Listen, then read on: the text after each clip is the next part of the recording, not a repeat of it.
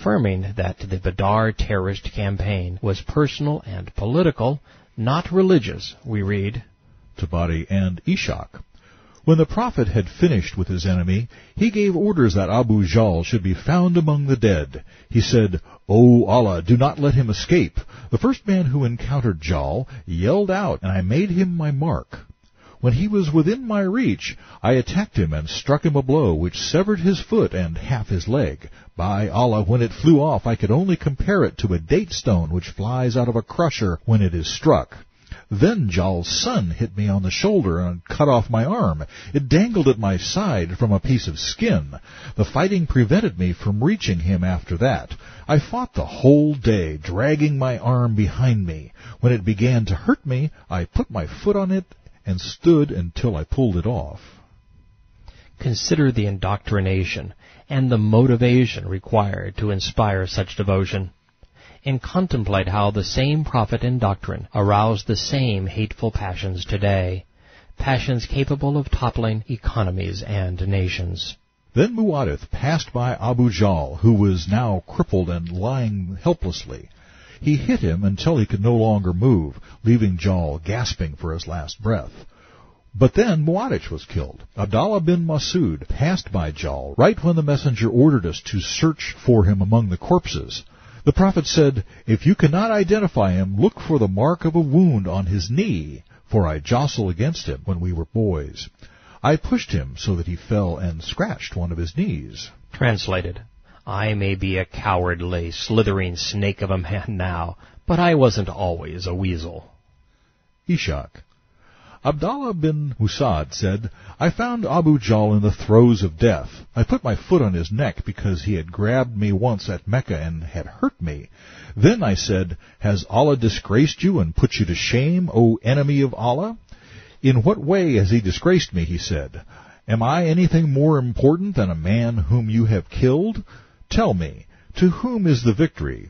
I said, 'To Allah and His Messenger.'" Bukhari. Abu Jahl said, "You should not be proud that you have killed me." It was the Muslims who had disgraced themselves. A few hundred militants had gone out to rob some merchants, yet God and Prophet declared a glorious victory. Even the pagan Abu Jahl knew that it was a meaningless skirmish, an embarrassment for everyone. Ishaq and Tubari. I cut off Abu Jahl's head and brought it to the messenger. I said, "O Allah's Prophet, this is the head of the enemy of Allah." Muhammad said, "Is this so, by Allah? Than whom there is no other deity?" This used to be the messenger of Allah's oath. The vengeful Mohammad was no more articulate than the inspired one. I said, "Yes." Then I threw down his head before the Prophet's feet. He said, "Praise be to Allah." Bukhari. "O Muslims, take not my enemies as friends, offering them kindness when they reject Allah, the Prophet's messenger, and his Quran. Whoever does that, then indeed he has gone far astray. You have come out to fight in my cause, seeking my acceptance, so do not be friendly with them, even in secret." This was the source of Quran 60, verse 1. It's hard to imagine men writing this down as if they were religious. Ishaq. Ukkasha fought until he broke his sword. He came to the apostle, who gave him a wooden cudgel, telling him to fight with that. He brandished it, and it became a brilliant weapon. Allah gave him victory while he wielded it. He took that weapon with him to every raid he fought with Allah's apostle until he was killed in the rebellion, which is also known as the War of Compulsion. These were his dying words. What do you think about when you kill people? Are these not men just because they are not Muslims?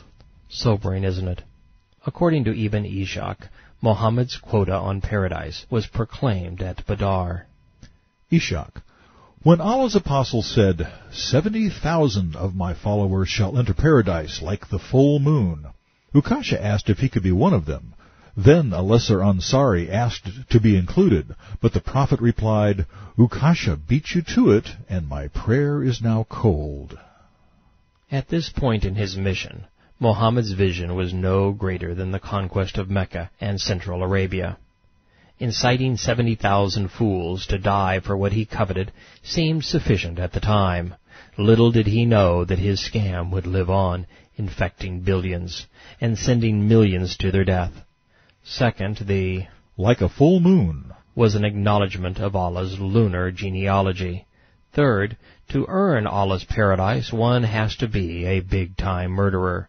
And fourth, imagine risking your soul on a man who said, My prayer is cold.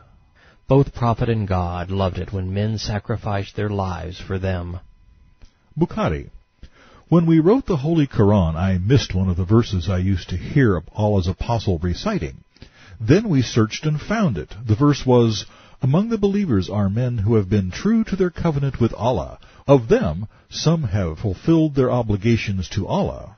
That is, they have been killed in Allah's cause. And some of them are still waiting to be killed. This became Surah 33:23. So we wrote this in its place in the Quran. According to the Quran, all good Muslims fall into one of two categories: those who have died killing infidels, and those who will die killing infidels.